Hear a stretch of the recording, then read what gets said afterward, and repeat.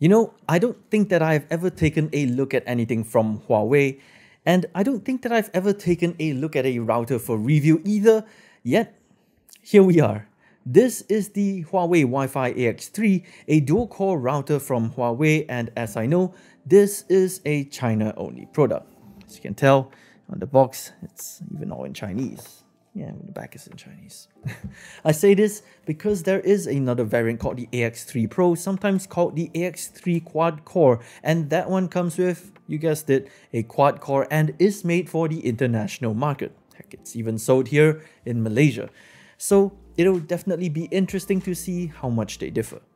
Before we move on though, a quick disclaimer, this router was sent to me by Banggood for review, but I'm not going to say nice things about it just because of that, because I believe in honest representation to help you, the viewer, make the most informed decision. With that out of the way, let's get into the review of the Huawei AX3 Dual-Core. The AX3 comes pretty bare bones with only a power brick and a manual accompanying it, and the router itself has 4 antennas and a really nice and modern and simplistic looking design with really solid and sturdy plastics. I like it. There's only one indicator LED here up on the front, and on the back we have 4 gigabit Ethernet ports, and fun fact, any one of these ports can be set as the WAN port, or you can manually configure it so that the first Ethernet port is the WAN port. There are several other features here like the H button here that you can use for one key pairing and is WPS compatible.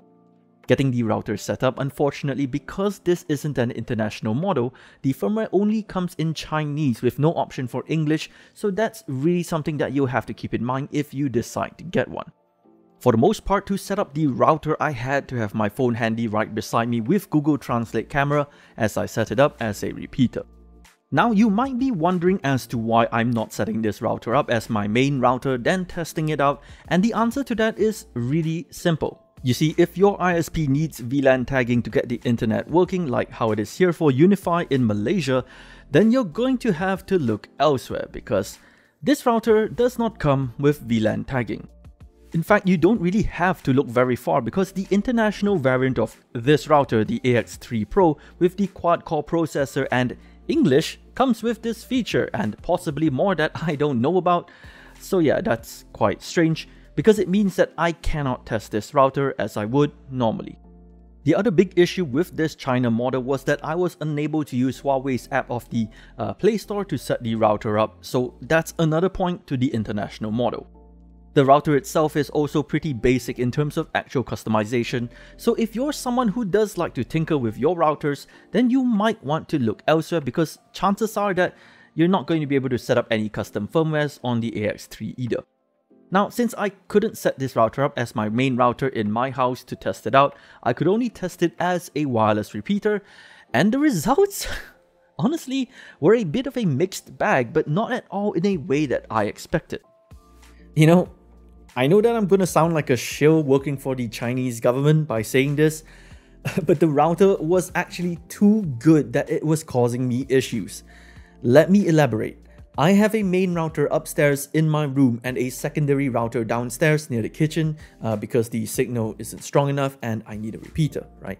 Now, the repeated signal was obviously not as fast as the main signal because, well, it's a repeated signal, but the strength of that signal that it was broadcasting was really strong and it went through all the walls and ceilings without issue.